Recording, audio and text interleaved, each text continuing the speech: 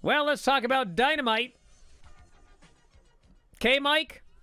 It's fine. All right, well, it started with Keith Lee and Darby are backstage. And Darby gives Keith a speech about how you used to be dominant, but now you've been lost in the shuffle. So why don't you do something about it, dude? Why don't you get up there and get your head out of your ass?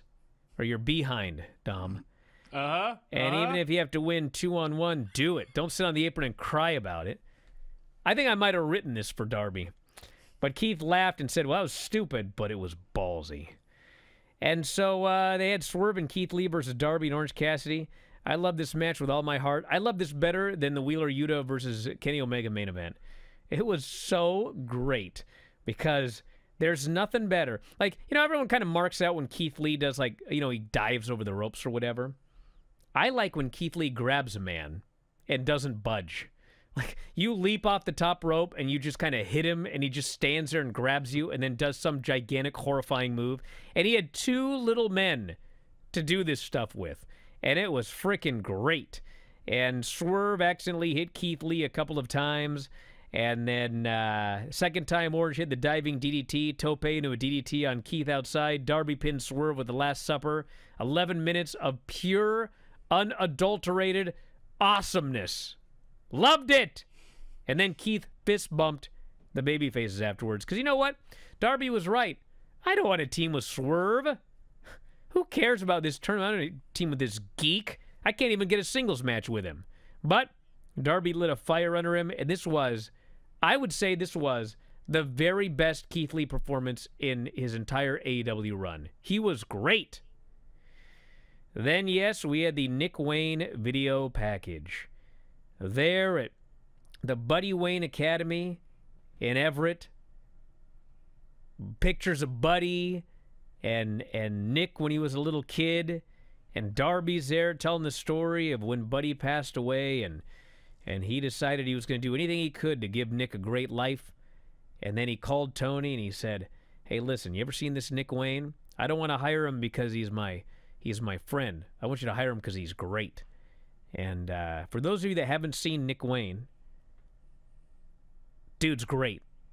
And I don't know if there's ever been a kid that is as good at age 16 as Nick Wayne. And I'm not even exaggerating. And Dave even agreed. That's Dave Meltzer. You know how many kids he's seen wrestling at 16 in Mexico and Japan and everywhere else? Nick's awesome. So he debuts next week against Swerve. Jungle Boy promo. Let me just say, five-tool player. I mean, absolutely. And you know, you can count them on few hands, especially when you take Mexico out of the equation. How good people are at this young of an age. But I worry about something. When's the last time that Swerve has won a match? I mean, he's got to get tired about losing over and over and over again. I'm just saying.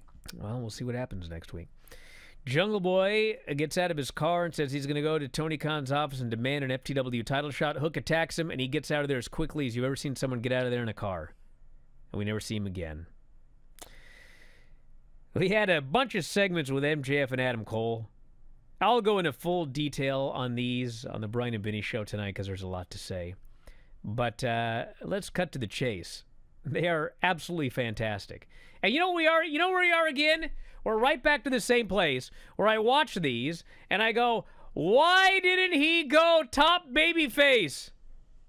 He's not even being a full babyface. He's totally a heel. Man, you wonder why Cole's not a heel, too, also watching this. Flip him right over. These fans absolutely love MJF when he plays babyface. Jesus. And God, he was so great during this show. And Adam Cole is absolutely fantastic playing off of him. Let it go. And they're I'm never gonna let it go. Yeah. Never. You should. And they're kind of becoming buddies. And Roderick Strong is not happy about this. We had the Blade and the Bollywood Boys versus the Acclaimed and Daddy Ass, which Dom, I can't say his name. His name is Daddy Ass. It's just actually someone on the show. What do they call him? Papa Butt. There was a sign last night. Papa Butt. I guess I could call him that. Senor Scissor. I don't know. But they won quickly, and then old Harley, who is not Harlan from NXT, but might be a harlot. We don't know. She appeared, and she's got a music video next week. to show Bryan, what a great singer apparently she is. she used to team with Mariah May, who's now blown it up there in stardom. I can imagine what that team must have been like. It really. You know how much money Mariah May is going to make one of these days when WWE and AEW decide they're going to have a bidding war over her? Video package of old Eddie Kingston winning the New Japan Strong Openweight title, and then Moxley did a promo. And you guys know the story. Moxley and Eddie love each other, but they hate each other for what they're doing right now. And they want to get on the same page, but they're both... Actually, Eddie's a really stubborn one in this storyline here. Yeah, well... Blind eliminator draw, Matt Hardy, his partner... You hate people who can't let something go, Bryan? His partner will be... Who's the one who won't let it go now, brother? I'm moving on. So anyway, Matt Hardy's partner is going to be Jeff. And he goes, my brother, thank God. And then he's told, it's Jeff Jarrett. And Matt mutters, I hate Jeff Jarrett. God, that was a perfect time for RJ to go. That's Jeff. Never mind. Jericho came out for a promo, and he wants to reinvent himself again. Now that he's driven around Canada and seen all his old haunts. So he's burned everybody out. And out comes Don Callis. Ugh. God, this guy. What a heat magnet this guy is. And he takes all the credit for Jericho. Jericho takes all the credit for him. And they both agree, well, golly. That's what he says, Don. Don's lines, I love Don because, like... He's so good at being himself. Well, yeah, like he feels very real and organic. But the things that he says, and I don't know how he pulls this off. I almost said a bad word right there. He goes, you know, Jericho's talking about how if it wasn't for him, Don wouldn't even be here. Don goes, we're in agreement. I agree that when we get together, we make history. But as you know, I recently was betrayed by a cowardly punk named Kenny Omega. So I have to build a new family, and my new family will be built on trust. And when I think of trust, I think of the greatest of all time, the man who beat Kenny Omega in AEW, and my best friend of 34 years, Chris Jericho. So if you're ready to change history one more time, I am here to formally ask you just one question. Will you join the Don Callis family? Nobody else on the planet could just pull off this verbiage in this way. And people are just booing like crazy. And Jericho says, brother, I don't join factions, I create them. But you know, if you're seriously asking me to join up with you, I got one word for you. Everybody's expecting him to say no, or yes, actually. But he says, maybe. And the fans are like, what? And off he goes. CM Punk promo about the Joe match on Saturday. You know, again, I love how everybody thinks that I hate CM Punk. And all I want is for them to do this right with CM Punk. And when I saw them doing a 30-second video package for Punk and Joe on Collision, I was aghast. They have so much Ring of Honor footage. They have all of their matches, all of their Ring of Honor angles, everything. And I think there was one brief, like, dissolution or whatever when the screen, I just about broke everything here. And that was it. So, I command, if I had the right to command, I command they do my idea. And they have Joe beat him. And they build up to that match at Wembley, and then they have like a 1-hour special on WBD building up this final climactic 75,000 fans there to see Joe versus Punk for the last time. We'll see what happens. Well, you know what? Moxley and Kingston had a better video package than Punk and Joe did with the historical footage. Exactly. So then Roderick Strong was being checked out by Doc Samson. He's not cleared yet. And he's in a neck brace, uncleared. And he goes, I feel great. Feel great, yeah. Which is actually funny, by the way, because you remember when Matt Jackson tore his biceps and he had that big old thing on his arm? He also felt great. He wasn't in any pain or anything. He thought he could go, and they didn't let him. But anyway, Adam said, listen, I got this under control, Roddy. Don't worry about it. Just worry about yourself. And as he walks away, Roderick just he doesn't know what to make of this, and he's not happy. He is just a guy right now. CM Punk basically called him just a guy throughout that whole match. Now he's just a guy watching his friend. He's going to be just a heel is what he's going to be. Oh. MJF and Cole versus The Butcher and Daddy Magic. And I hope he takes Marina's line if you don't know him. This was great. Just a great duo. Fans are just going crazy for these guys. MJF working heel babyface, or babyface heel, whichever you want to call it.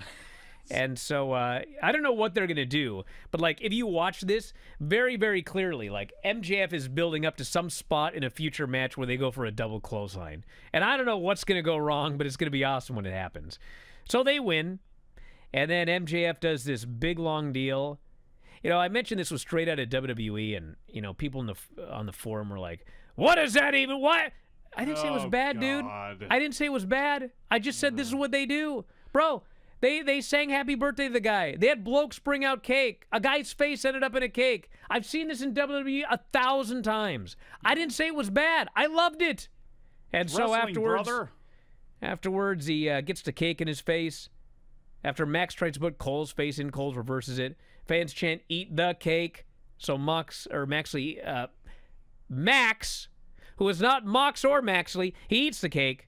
Fans pop. Tatum Paxley! And the big thing at the end is Cole just says, you know, Max, in all sincerity, I just want to tell you that it was really nice of you to do all this for my birthday.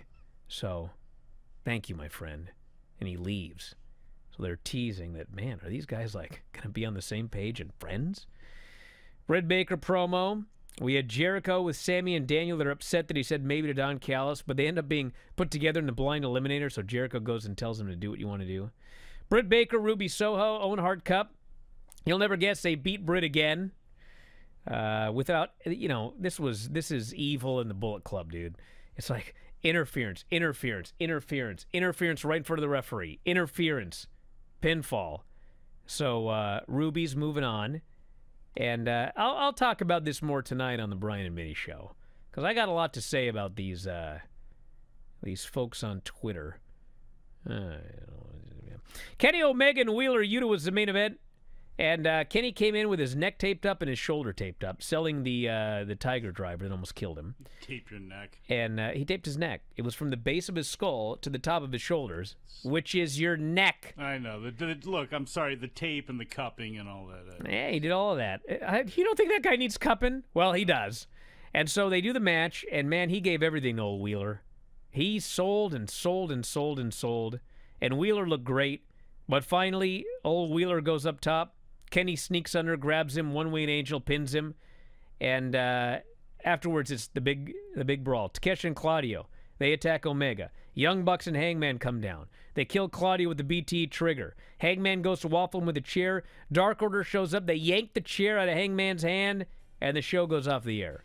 And for those of you wondering, that was exactly when the show was supposed to go off the air. It came across on TV as rushed, like they went off the air early, but they didn't. That's exactly when it was supposed to go off the air. It was rushed, but they got to where they wanted to go before the show ended. Thank you for watching. Make sure you subscribe to the channel and click that notify button, and you'll never miss a video again.